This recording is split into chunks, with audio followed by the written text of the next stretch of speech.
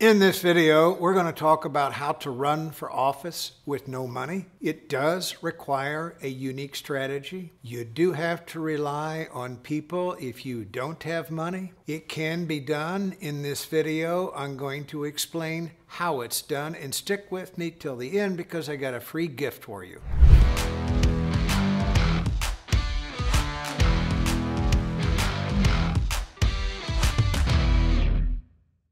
What we're going to cover in this video is how you build a strong network, how you get volunteers, how you develop a following, how you make use of social media, and how you make use of something I call free press. It's golden if you know how to use it. Topic number one, how do you build a strong network? Well, here's the truth about politics. If there are 100,000 people voting an election, there are 500 to 1,000 whose voices matter a lot more than the rest of the voters, because voters quite often rely on what influencers and opinion leaders have to say about a particular candidate. And one of the keys to running a campaign without any money is having people with a strong network, a strong following, regarded as opinion leaders who will help you spread your message with their endorsements,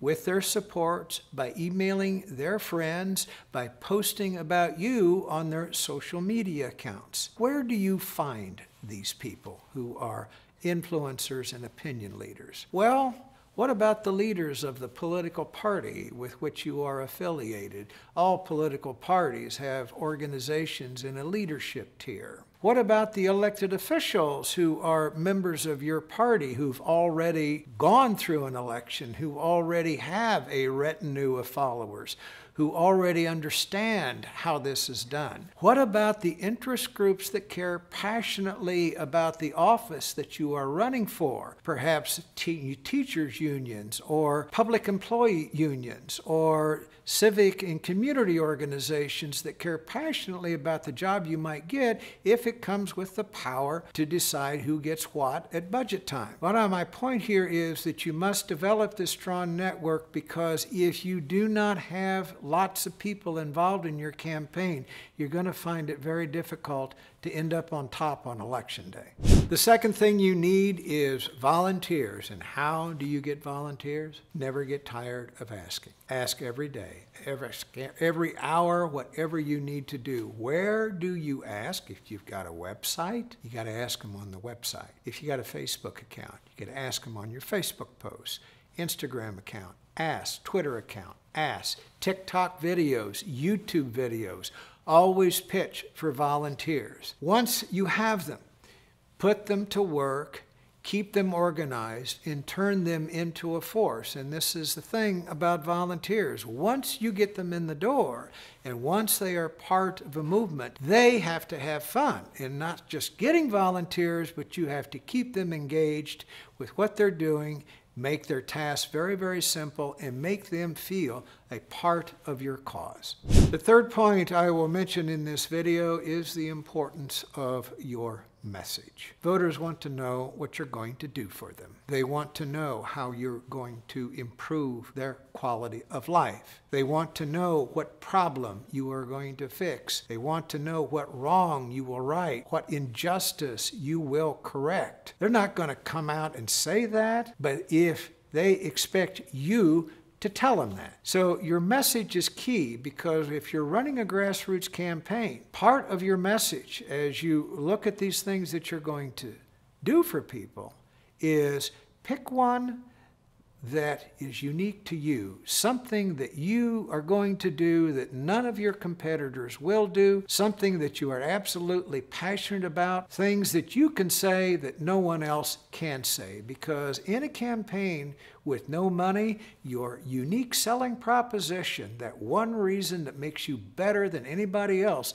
is critically important. Point 4, in a campaign with no money, social media is your next to best friend after volunteers. It is your mouthpiece. It is the only way for you to disseminate your message. Now, if you have a powerful message, it will work on social media, but you can't just post pictures of your dog and expect great things to happen. You have to be incessant. You have to be looking for ways to expand your Facebook posts with lots of people who share your message. Same thing with a Twitter post. Same thing with an Instagram post, TikTok video, YouTube video. So part of your pitch in any video is, if you like what I have to say, help me spread my message. Send it to your friends, your colleagues, and let's get this election won. You have to make massive use of it, because otherwise, since you can't afford television or more conventional forms of advertising,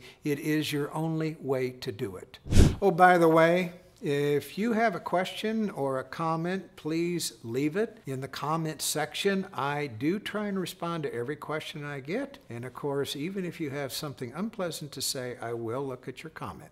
Point 5 about doing this with no money. You have an avenue that's available to you if you know how to use it. And it's called the free press. What is free press? It's the reporters who write political stories for newspapers. It's radio stations that love to talk to guests about why they're running for office, particularly talk radio. Podcasters are becoming increasingly important in politics. If you can get yourself on a cable news program for an interview or anything else, take advantage of it.